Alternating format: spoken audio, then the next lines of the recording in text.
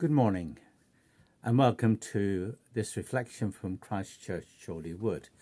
My name is Warren Tranter.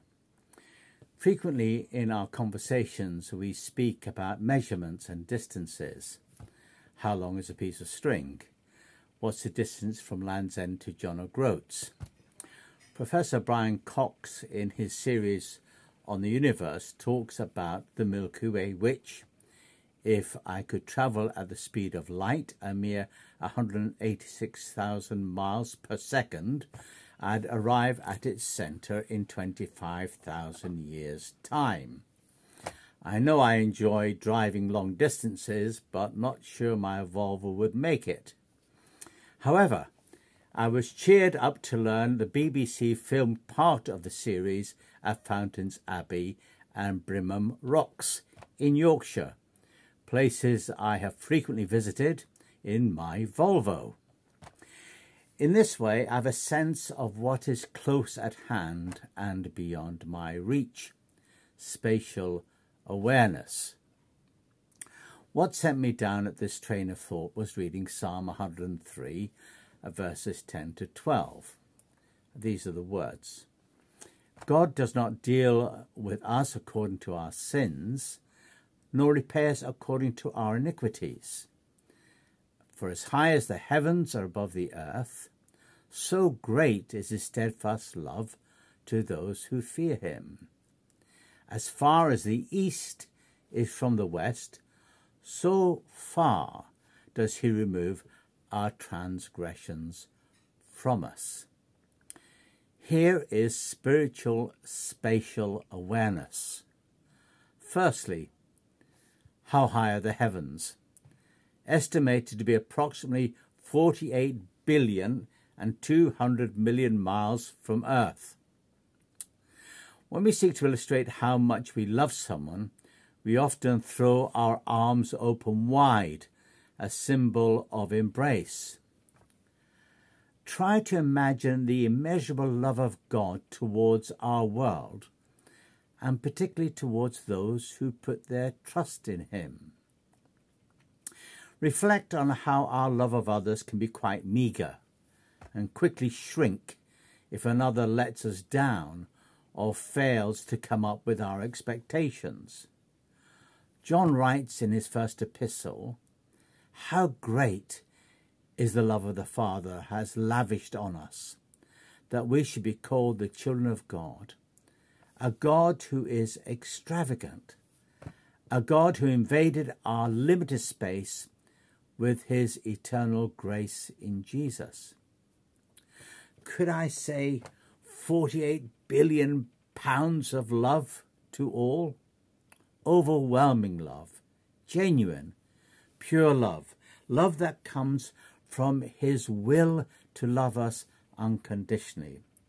A love by its sacrifice calls us to love others lavishly, sacrificially, unconditionally. Secondly, the psalmist says, as far as the east is from the west, so far has he removed our transgressions from us. A practical picture came to me in which every week the garbage truck comes and collects all our rubbish, takes it away, disposes of it, and we never see it again. Sometimes we want to dangle people's wrongdoings in front of their noses, humiliate them, remind them of the way they have messed up, rub their faces in the mud, make them pay for it. These stories really do sell newspapers. There are times also when we cannot let go of the guilt we've experienced because of our wrongdoing, or Satan is quick to remind us of our failings and shortcomings. But Isaiah in chapter 38 verse 17 speaks of God putting our sin behind his back, out of sight, left behind, forgiven. What is incredible is that the psalmist back then didn't know the earth was a sphere, but God did. Being a sphere, it rotates on its axis on an east to west continuum.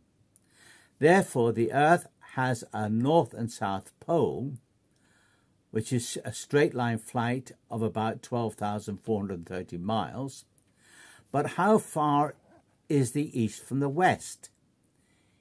East and west have no poles.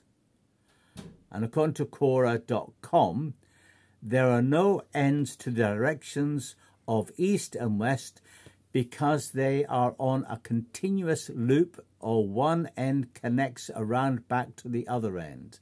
So if you keep going east, eventually you return to the same point you started and start the same trip all over again. East and west, therefore, are seen as infinite. They go on forever. In fact, the Hebrew word for the east is kidam, which also means everlasting. So in Jesus, how far does God remove our sins from us? An infinity away, an eternity away. As if you had all eternity, you could never find them again, as far as the east is from the west. In conclusion, let me return to the Milky Way, thousands of light years away. Fountains Abbey and Brimham Rocks are my Volvo.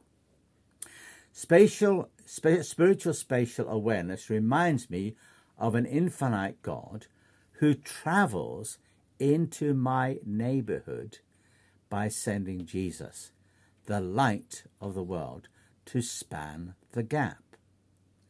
Breathes his life into me by his Holy Spirit, removes my sin, puts a new song in my heart, even praises to our God, and is always with me, whether I'm driving my Volvo round Brimham Rocks or Birmingham.